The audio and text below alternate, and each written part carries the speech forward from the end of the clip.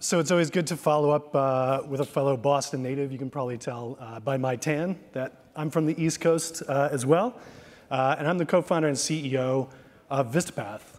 And Vistapath is today the leader in pathology processing platforms in the US. And we work every day to improve the lives and clinical outcomes of patients all over this country. And a lot of you might be asking, like, well, what is a pathology processing platform? And really the question is, what is pathology? I think a lot of people imagine pathology as ultimately sort of the idea of like CSI. There's a pathologist sitting at a scope, they're reading a pathology slide, and they're making a diagnosis. But the reality is, most of the time, most of the money, most of the effort, and frankly, most of the errors that occur in this process actually occur in what we call the histology lab. And that's really the laboratory portion of pathology. And if I had more time, I'd certainly go through this entire process with you. But really the goal of a histology lab is to turn a piece of tissue that we receive from a clinic, from a surgical suite, into a microscope slide so that a pathologist can render that diagnosis. And the first step of this process, where we really set the stage, is called grossing. And that's where tissue is received into the lab. We do a data entry piece where we enter the information from the clinician, from the surgeon, into the lab information system. Then we're actually going to gross the tissue, meaning we're going to make a descriptive report of that tissue, saying the size, color, consistency, and important features of that tissue, because downstream, that tissue is often manipulated or destroyed in the creation of a slide. And so we want that really accurate initial report. And it's this effort that occurs in these labs, and labs like it, that inform about 70% of all patient care decisions in healthcare today. Meaning if you have a cancer diagnosis, if you have a significant health scare, it usually comes from a clinical lab. And the issue is that these labs are becoming increasingly more incapable to provide prompt and safe care to the patients that they take care of. And well, why is that? Well, a simple visual, a couple quick images to sort of spell this out. Well, this is a lab from 1920, and this is a similar lab 100 years later. That is to say, there hasn't been any significant, real significant innovation in histology labs in 100 years. And that means that labs, histology labs, in proportion to other labs in healthcare, are about a 20th of efficient as other labs, while they cost about 5 times more than like chemistry or hematology to do the work that they do. And in addition, they're becoming impossible to scale. For every single sample that they bring in, and volumes are increasing 6 to 10% each year, the revenue that pathology labs get from their work is not sustainable. So there needs to be a solution. But first I want to take a little step back, really a step back in time, because this is where I come from. I still have a certification in histotechnology. I am a histotech. My wife is a histotech. We come from this world, right? And a few years back, at my first real management gig in Chicago, I was running the pathology networks for a number of hospitals throughout the Chicagoland area. And we had a senior tech grossing 2 prostate core biopsies that we used to find if someone has prostate cancer. She accidentally swapped 2 prostate cores at this grossing step. And because of that error, we did a radical prostatectomy on a healthy 42-year-old, and we gave a 72-year-old a clean bill of health despite having prostate cancer.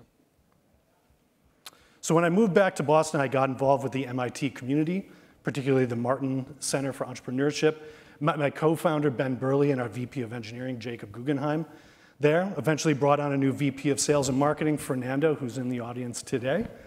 And we got to work building what we call the Sentinel. And the Sentinel is an AI-equipped smart workstation for pathology labs. It's FDA registered and ISO compliant. And we use AI to automate the task of grossing tissue biopsies. We can do that about 90% faster than human technicians today, all while avoiding about 99% of the labeling errors that occur in the pathology lab that leads to those errors that I told you about a minute ago that I experienced. Additionally, we can put our device, our Sentinel, within surgical suites or clinics themselves to enable new workflows and gather new insights from the actual tissues themselves that can help better describe or inform diagnostic information for the pathologists moving forward. But of course, that's impact. There's so much more to growing a business. And one of those is listening to your customers and providing what they need. The one way we do that is we don't require any special consumables. If you have labeling, if you have cassettes, if you have barcoding that you like to use, you can continue using those with Vistapath. We'll work with anything. Additionally, we'll work with any workflow. So pathology labs are very inertial, right? They like to work with the workflows that they've had for 20, 30 years, and they don't want to change that. And if you want to sell into this space like we do, you can't have an impact in any negative way on their workflow. And finally, we have a flexible subscription-based business model that provides ROI literally from sample one for our customers. And so when we sell into a group, it's not a 6, 12-month process, it's a 1, 3-month process. I won't dive into these too much. Take a picture. We're very proud, obviously, of these statements, one from a CEO of a national commercial lab, another one from a pathology medical director from a top 10 US hospital.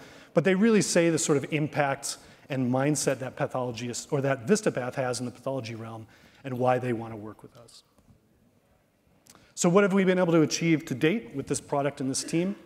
Well, one, today, Vistapath has agreements with 30% of the top 10 largest hospitals in the country, and we've only been on the market for 6 months, 30%. Additionally, we have 2 partnerships we've announced already and more coming with some of the top leaders in the pathology world, including Path AI, who really operates in the AI-based diagnostic realm, and Gestalt Diagnostics, one of the leaders in digital pathology providers. And also this year alone, with our amazing engineering team, we are releasing 4 new products, both in the software and hardware space, as we move both upstream of the traditional grossing workflow and downstream. And all of this work was really informed by our customers. It's a huge market. Obviously, we've immediately started moving into the commercial lab sector. That was our beachhead and our go-to-market strategy, but we're also starting to move into academic hospitals and are really excited this year to start moving into biotech and life science.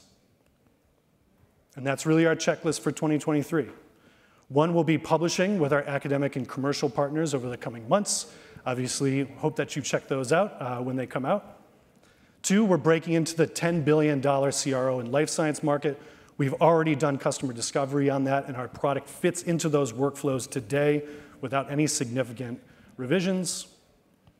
And 3, doing a Series A to both enable further automation and really own the entirety of the histology lab. That is the goal of Vistapath, and we'll achieve it.